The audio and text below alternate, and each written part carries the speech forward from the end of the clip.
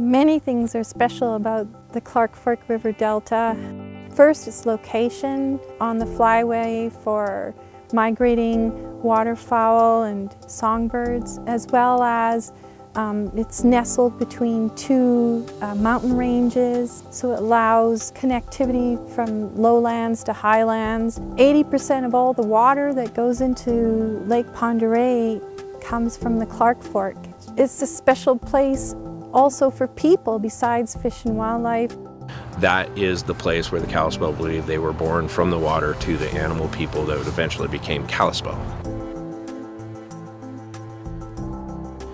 So when they constructed Albeni Falls Dam, the federal government had a responsibility to mitigate for the impacts to the inundated lands. There's several components that are contributing to the loss of the delta. One is that the dams upstream prevent the river from depositing more sediment, which allows islands to be maintained, if nothing else, but at least in an ideal situation they grow and get larger as that sediment is deposited. And then the way that the water levels are managed, when they bring the water levels down, the wave action from the lake and the river action ends up letting the banks of these islands drop off and fall into the river.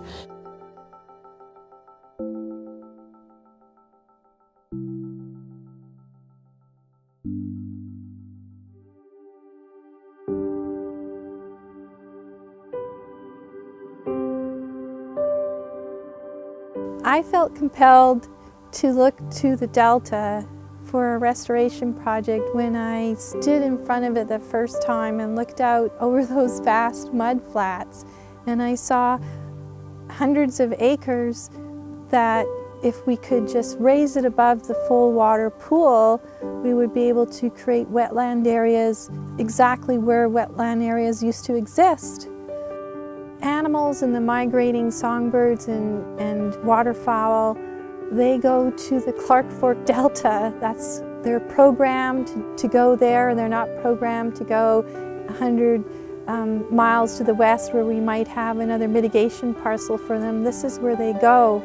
Not only that though, I listen to the community, and the community feels very strongly about the Clark Fork Delta. It's a special place to them. And you don't really notice it until you go to your favorite, duck hunting spot or bird wildlife viewing spot, and it's no longer there. This is a perfect time and environment, with Fish and Game leading the way, to get out there and protect what's remaining of the Delta and restore parts of it that we can. It took a while to figure out the funding, to find the funding and work on an agreement on the funding, and then you get into the legal document itself. It took about a year and a half from start to finish as far as my involvement was concerned.